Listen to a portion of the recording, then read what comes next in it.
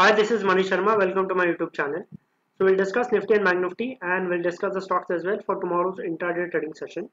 So as I clearly told you in the last video as well, Nifty is trading in a triangle on daily charts. You can see here, and Nifty closed today exactly at the higher level of this triangle.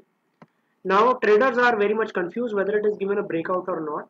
In such kind of situation, normally Nifty will gap up and give the breakout, or gap down and give the breakdown. So higher chances it has closed at the top of the level, breakout level only. So higher chances you may see tomorrow gap up possibilities are very high. So if any gap up, then higher chances it will continue and move up. Now if you see the entire fall, it has already touched 0.38% retracement. Now the next level is 0.50% retracement level, that is 9902. So the possible target may be somewhere around 9900 from here on. But it will not be a one-sided target. It will always give a dip. So use intraday dips to initiate a buy trade. So now you have to be a buyer in Nifty for a target of 9600 and 9900. Let's discuss the Bank Nifty today. Bank Nifty also, in fact, Bank Nifty is still trading in a triangle only, but Bank Nifty shown some strength today. In fact, if you see, Bank Nifty is up by 3%, Nifty is only up by 1%. So now Bank Nifty started outperforming. So I think Bank Nifty is also likely to give a triangle breakout, and my target for Bank Nifty is, first target is 21,000 obviously, which is the triangle level, and next target somewhere around 22,000. So you have to be a buyer in Bank Nifty as well. First target is 21,000, second target is 22,000. Now let's discuss the stocks.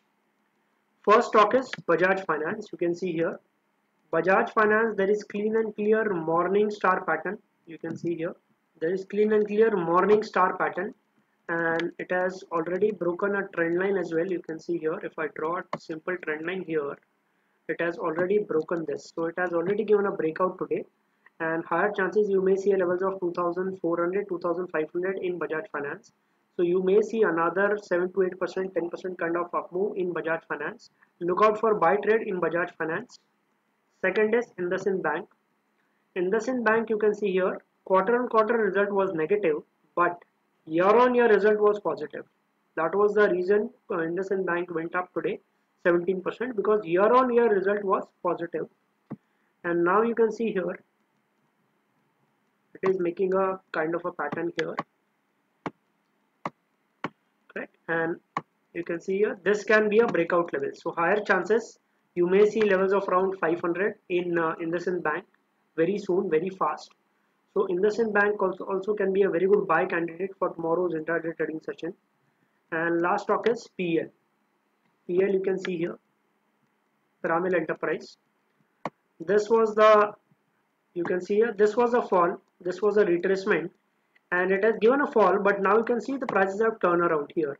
Now prices have started turn around. So most likely it will break this level, which is 990 level. Higher chances it will touch around 990, 1000 levels. So Piramil Enterprise can be a very good buy candidate for tomorrow's intraday trading session. I hope you are liking my videos. So kindly share this video with all of your friends traders group, and my videos are helping you a lot. So kindly share this video and kindly like this video.